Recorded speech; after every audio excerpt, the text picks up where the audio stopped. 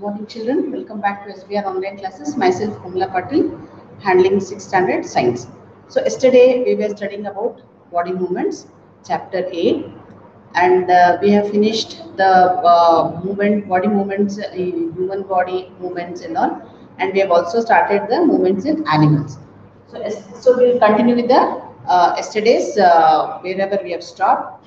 So we have stopped like of animals.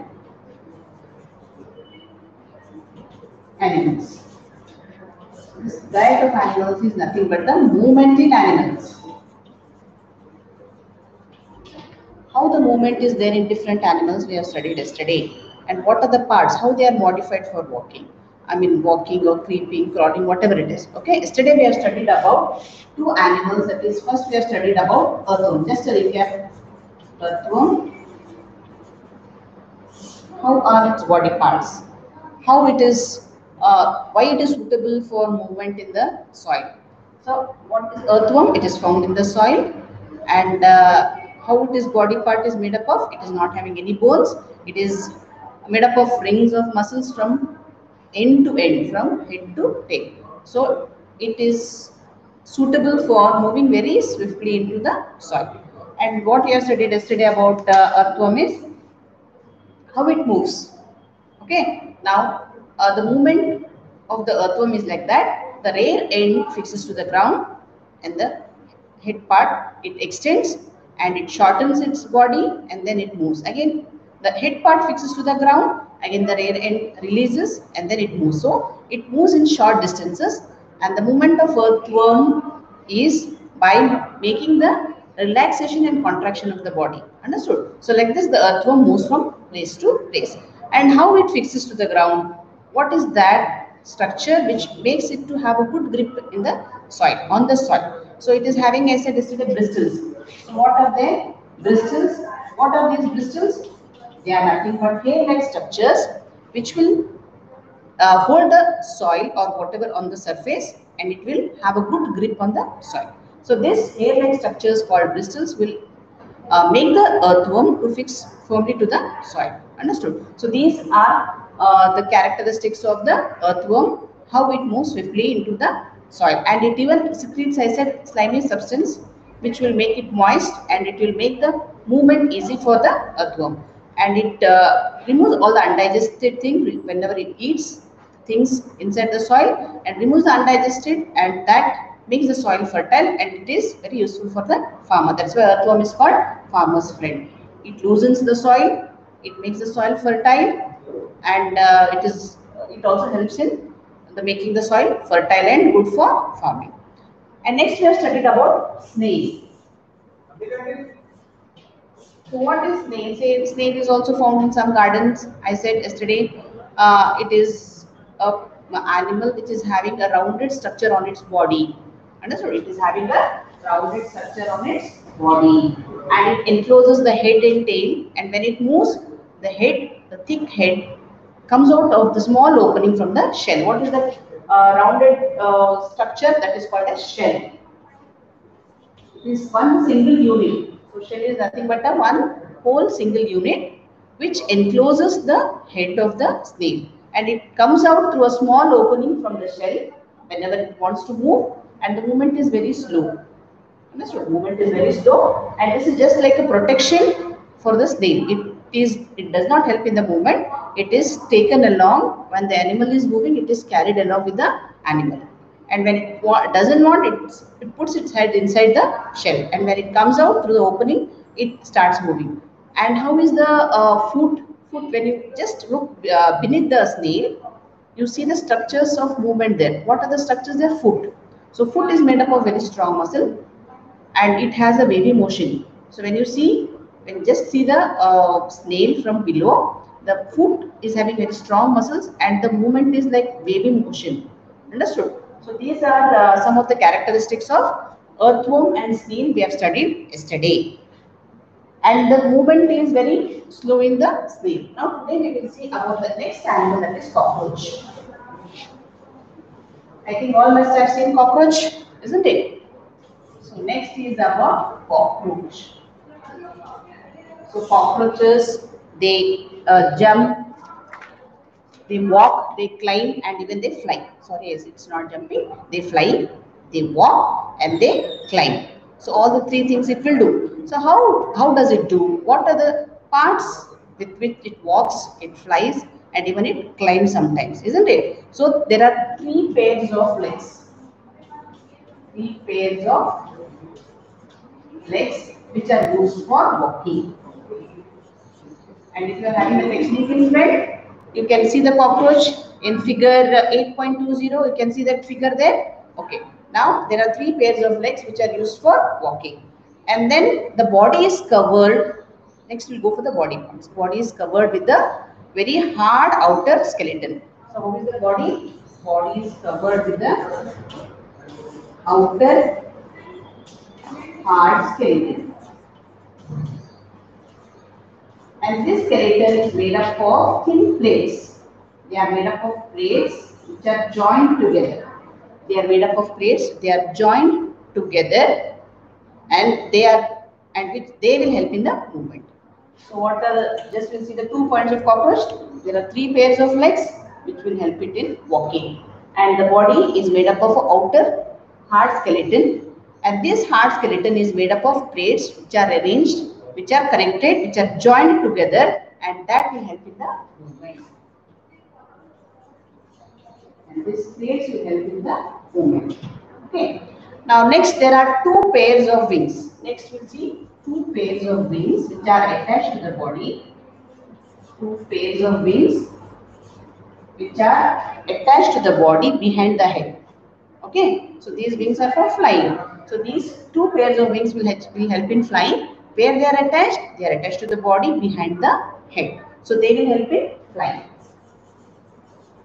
Okay. Now next we will see about the muscles. So next about the muscles in the cockroach.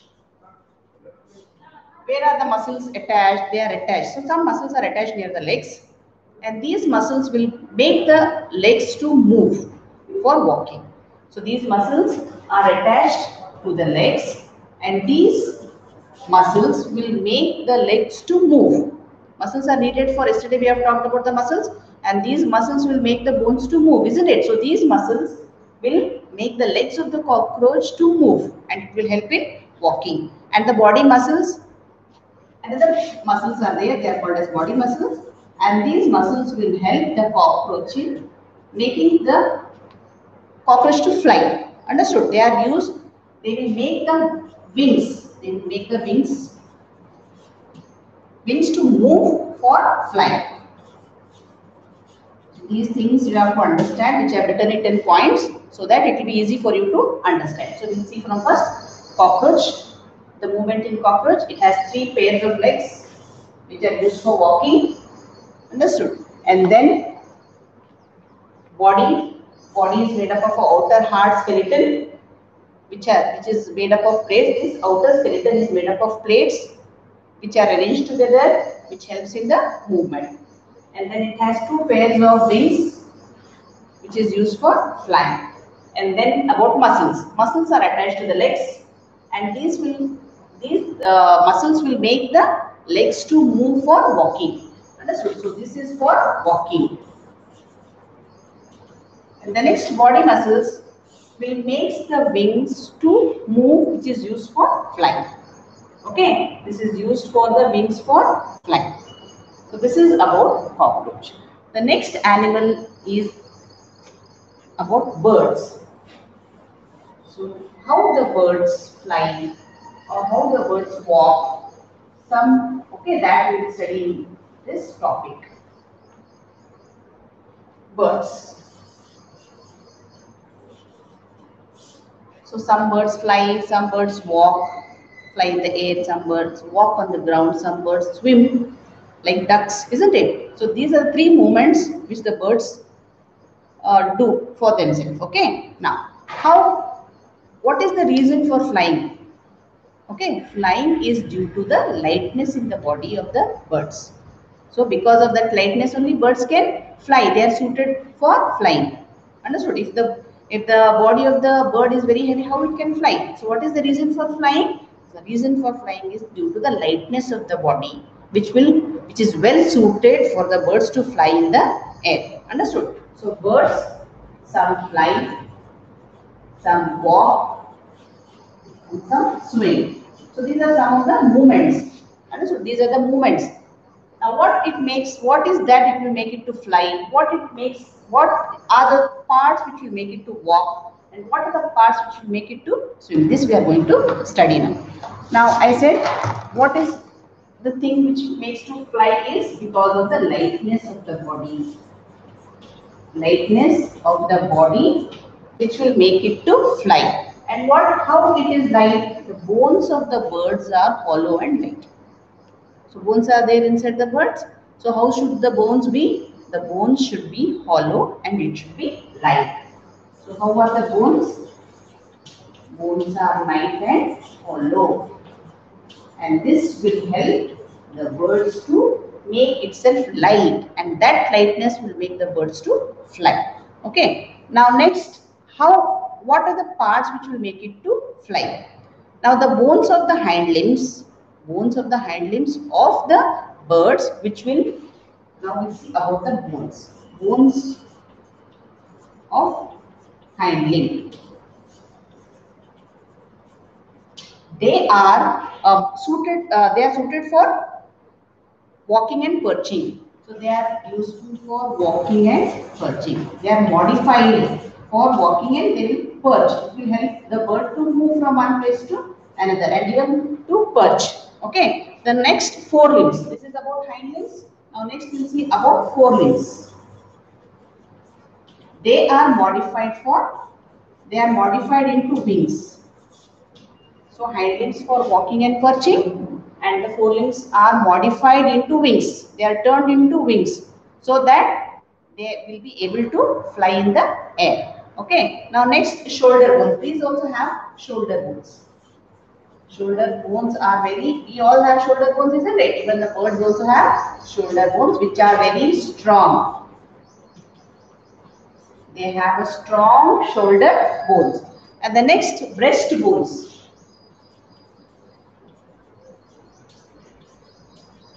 These breast bones are also modified to hold. What are they?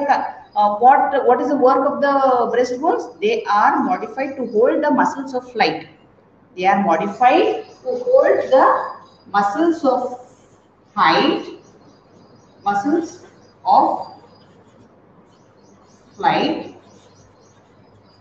It makes them to hold.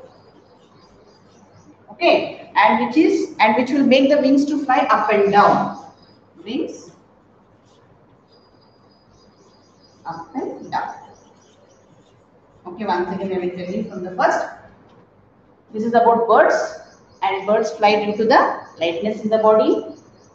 How is the lightness caused? It is due to the bones which are light and which are hollow. Okay. Now birds fly, birds walk, birds swim because of lightness. And how is the lightness? Because of the bones which are very light and which are very hollow, empty, hollow. Next, bones of the birds of the hind limbs. How they are used for walking and perching. They have modified here so that it makes the birds to fly and walk. Okay. Now forelimbs. How are the forelimbs in the birds? They are modified into wings. They have to fly, isn't it? So we have forelimbs. So we will use for many things. So forelimbs are modified in birds into wings, where it will help the birds to fly. And the next, shoulder bones. These shoulder bones are also very strong. And these next comes the breast bones. And these breast bones are modified into muscles which will hold the flight muscles. The muscles which are used for flight muscles. These breast bones will hold the flight muscles so that it will have the control over those muscles of flight, which will make the wings to move up and down. Okay, what is the work of the breast bones? Breast bones will hold the muscles of flight and which will make the wings to move up and down. Understood? So this is about the birds, about the bones. Next we will go for the next animal, that is fish. So I think all have understood about this. Okay. Shall I tell it once again? Birds will fly, walk or swim. and birds are light because of the bones which are light and hollow. And the bones in the birds, hind limbs, especially in the hind limbs, they are used for walking and perching. And forelimbs are converted into wings, which will help them in flying. And then the shoulder bones are very strong, and breast bones are modified to hold the muscles of life, wherein the wings will they will make the wings to move up and down. Understood? Now we'll go for the next animal, that is, we'll go for the next animal and see the movement of that animal. It is about fish. This is also very interesting. Some characters of fish. So all must have made the paper boat in your house. Whenever it rains, water stands there. You make the paper boat, and you make it to move into the water. Whenever you just push the boat into the water, have you seen the movement? Will you push it like this straight, or will you push it sideways? First, before doing the move, making the boat move in the water, let me tell you, the shape of the boat resembles the shape of the fish, isn't it? And both will move in the water. The shape of the boat is exactly, not exactly, it is in the, it is like a fish. So why is that it resembles the fish there, and why we are making both of them to move in the water? Okay, now we'll see about the movement. When you push the, it is having pointed end, your fish boat, so it is like this. So what is the shape? And your fish will be like this. Okay. So it just resembles the fish in the water. So when you make the paper boat and when you make it to move it into the water, you just push it. You will push it the point to which is pointing front, isn't it? You will not push sideways. Why is that? Because of the shape which will make the boat to move easily in the water. That is called as streamline. And when you push the boat with the pointed end towards the front, the boat moves very easily. But if you push it sideways, it will not. What is the reason for that? That we are going to study in this topic now. So before studying that streamline, I just wanted to tell about the resemblance between the fish and the boat. Now after that, we'll come to the streamline shape. Now before that, we'll study how is the, what is the shape, what are the body parts of the fish. In fish, the head and tail are smaller than the portion in between. Head and tail are smaller than the portion in between. The next one is tapering. Tapering is means they are pointed. The front part and the last part of the fish is also tapering. So these all, why I am telling this, these all parts will make the fish to move easily in the water. Okay. And the fish, this shape of the fish, tapering, understood, pointed, these all will make, so what is that? We write it as tapering. Tapering ends of the fish. And this tapering end is called as streamline. Why it is tapering? Why it is necessary that the fish should have the pointed ends? Understood? This will make the fish to move in the water easily. Why it will make the fish to move in the water easily? Because it will cut the water. It's not like cutting. It will resist the friction. The force with water it is moving, the water will making it to move, isn't it? It will push the fish. But if the shape of the fish is pointed, it will cut the water. It will make the water to move around itself, and it can move into the water very easily. That's why the shape of the boat or the fish is made pointed to avoid the friction from the water, to avoid the force of the water moving towards it. So if it is pointed, what happens? Water, if it is rushing towards it, it will flow sideways and it can move easily. Understood? Same is the with the birds also. Birds, how they fly? Even they move like this in the V shape. It's because it has to cut the air. It has to move. Air will be giving force. It will not allow the whatever the flying things are. It will not, aeroplanes and all. Why they are pointed? So that they can cut through the air and they can move with the fly in the air. Otherwise, if it is like this, aeroplanes are like this, what will happen? Air will rush towards this, whatever things they are flying. It will not allow the things to move forward. Understood? But if the things are streamlined, they can cut through the air or water and they can move easily. Movement will be easy. So that's why fishes are streamlined in shape so that it is easy for them to move inside the water. Understood? And next one, skeleton of the fish. Skeleton of the fish is also, we'll go for the skeleton. It is they have strong muscles. Okay, they have very strong muscles which will allow. So why we are telling about strong muscles? What is the importance of these muscles? These muscles will make the front portion of the fish to move one side. Once it makes the curve like this, and the tail swings to the opposite. So making it like a curve. So I think, yeah, you can see the pictures in your textbook. These strong muscles will make the fish to make a curve. How is the curve made? It head moves one side and the tail swings to the opposite. Why it does like that? And while doing this, there is a jerk, and that jerk will make the fish to move forward. When this curve is formed there, and during this formation of the curve, jerks are produced. Means just a push, so that the animal should move forward. And when doing like this, when these curves are more, series of curves are there, jerks are more, and which will make the fish to move inside. See like this. So we'll say like this, fish how it moves, we'll say like this.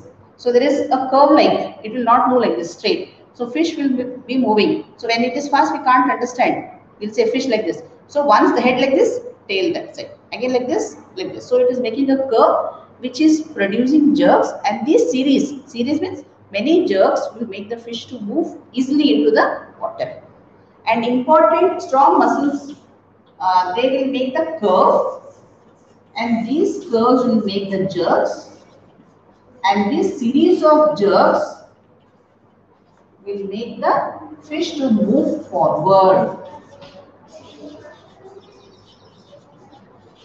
They will make the fish to move forward. Understood? Next one, important part of the fish is fins. We did not talk about the fins. So fins are another important structures which are present on the fish. So these also will help in the balancing the body. Those fins are very important structure which are present on the fish, which will help them in balancing the body and following the direction. Okay, what is the function of the fins? They will balance the fish. So when it is moving, isn't it? Nobody is holding. So they will balance and then following the direction. It will help in following the direction. And have you seen the divers? The divers, the people who go and explore into the sea or ocean. And have you seen, they'll be having the oxygen cylinders. And have you seen their legs? They will be wearing flippers like fins. So that the movement which is there, which will help them to move into the water easily. Understand? So water will have a lot of force inside. So they will act as though like they will see all the structures and all the animals which are there in water. So fins, so those flippers are like fins, and they will use it for the easy movement into the water. So they can get easily into the water. Their movement does not become difficult. Understood? So these are something about the movements. These are some parts of the fish which will help the fish to move easily into the water. So once recap, fish, what are the body parts? The body parts are tapering and tapering ends, and the compared to the middle portion of the fish, the two end parts are smaller and they are tapering, and this tapering is called as streamline, and this streamline is very much necessary for fish for swimming, because it will allow the fish to cut into the water and make its movement easy in the water. Understood? Then about the skeleton. The skeleton of the fish is having strong muscles, and these strong muscles will make the fish to make a curve inside the water, so that it will make jerks, and those jerks, many jerks, will make the fish to move easily into the water, and the forward movements of these jerks, so that the fish can move easily into the water. And next about fins. So what are these fins? Fins are the structures which are present on this fish, and they help in balancing the animal. They will help the will help the fish in balancing and even following the directions. And about the divers, I have told the divers will have flippers. They made the flippers like fins so that it will be easy for them to dive into the water. Okay, children, now we have studied about the fish, we have studied about cockroach today, and one more animal is there, it is about snake. Okay, the last animal, I think, this is about the snake.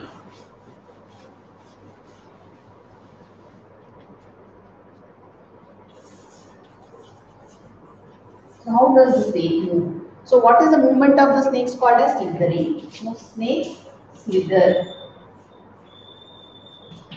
Okay, now we will say some animals crawl, some animals creep, some animals swim, some animals fly, we say. So snakes, what is the movement of the snakes called as slithering? Understood? How does the snake move? Snakes are having long backbone. What snakes have? They have a very long backbone. So you might have seen some of the snakes which are very, very long, isn't it? Some are small, some are very long. Okay, they have a very long backbone. Sorry, it is backbone. We are saying about one snake. It is having a long backbone. And what are the other parts present in the snake? And they have thin muscles. They also have thin muscles, though they are very far from each other, though they are connected to each other, but they are very far from each other, but still they are connected to the ribs, they are connected to the skin, they are connected to the backbone. Okay, they are connected to all these, skin and then ribs and then backbone. Next, snakes. How do the snakes move now? Now we have studied about the body parts. What are snakes? Sorry, what are the body parts of the snakes? Snakes have a long backbone and they have very thin muscles and they are connected very far from each other. Though they are connected, they are very far from each other. They are connected to the skin, they are connected to the ribs and they are connected to the backbone. And when the snake is moving, it will make a curve. It will make a loop, sorry. Curve is in fish. Now, what does the snake make? It makes a loop. Like this. It makes a loop. Isn't it? When it is, since it is having very long body, it makes number of loops. So, why it is making loops? When it is making loops, same way, it also makes jerks. Understood? Why it is? For the movement. It moves forward. It attaches its body to the ground and it makes the loop so that each loop will make a jerk and each jerk will make the snake to move forward. So you have seen so many loops when the snake is moving. Have you seen the jerks and loops there? So these loops are making jerks and many loops, many jerks, and that snakes are very fast in the movement and they do not move in the straight line. Have you seen snakes moving straight? No, they will be always moving with the loops like this, like this. So when these loops are formed, jerks are made, and when these jerks are there, many jerks, fast movement of the animal. Understood? And how how do these snakes make the loop? They press towards the ground. Once they press towards the ground, loops are made, and when strongly when they press into the ground, and the loops create jerks, and these jerks will make the snakes to move farther, fast. Okay, so this is the fast movement in the snakes. So just once again, I will repeat all the this much parts are there in the snakes and the movement of the snakes. So snakes have long backbones and they have very thin muscles, and these muscles are attached far from each other. Though they are far from each other, they are connected to the backbone, they are connected to the ribs, and they are connected to the skin. And these movement of the snakes is they makes in they curves are formed and which are made into loops, and these loops give a jerk to the body when against the ground, when they press against the ground, and when they are pressed against the ground it moves forward, and and the movement is very fast. Understood? So So this is about the snake. Understood, children? So this is about the lesson. What we have learnt in this lesson, we have learnt about your bones, different types. What are the parts of the present which will help in the movement of those animals. We have studied about earthworm, we have studied about snail, we have studied about cockroach, we have studied about birds, then fish, then snakes. So these how their body parts are modified, how they are suited for their environment, on what surface they will move, how it will move, what are the muscles there, how they will help how the muscles will help the animals to move from one place to another. So this is all about in this lesson. And the last part what they've given in the textbook, just if you see, it is given about the ancient Greek philosopher Aristotle. In this, he has written a book called Diet of Animals, and he has asked himself the questions: how do these animals move? Why is the difference between these animals? So many animals are there. What are the difference in their movements? Why the difference in the movement? How are the body parts? So fish, when we consider, now we have considered at least 5 animals here, isn't it? And so much of difference in their movement, and even the medium in which they move. Some move in water, some fly, and some move on the ground, isn't it? So they have asked in the last paragraph. So in his book, Diet of Animals, he has asked himself these questions: why do different animals have the body parts that they do have, and how do these body parts help animals to move the way they do? So there are some are modifying themselves, so they are using those, and they are moving in those surfaces only. He has asked questions to himself. And what are the similarities? Some, though there are so many differences, but some similarities also will be there. And what are the similarities and differences in their body parts between different animals? How many body parts are needed for different animals? How many body parts are required for the movement? Some are not for movement, some are for another work. So how many body parts are used for moving from place to place? Why 2 legs for humans and why 4 legs for cows and buffaloes? So many questions are there. So many animals seem to be having even number of legs. Why? Why is the bending of legs different from our arms? So here, why our legs will bend? Why the movement of the legs and hands are different? Understood? Next, so many questions, and perhaps we have looked for some answers. So we have seen the structure of our body. Understood? So legs are for walking. So how? So we are not using our legs for doing some other work. We are using only for walking. So hands are used for doing activities. Some we are rotating, some it is in different directions. So these are some of the differences between the movements of one animal to another animal. Okay. Now this is all about the diet of animals, and different animals also we have studied.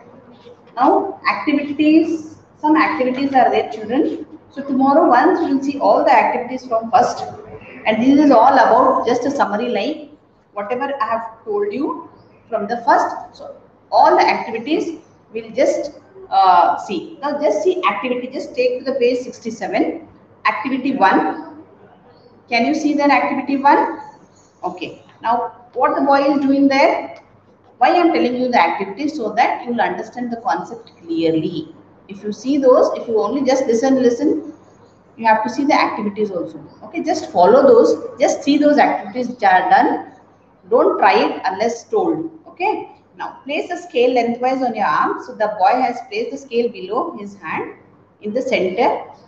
Ask your friend to tie the scale and your arm together. Now try to bend your elbow.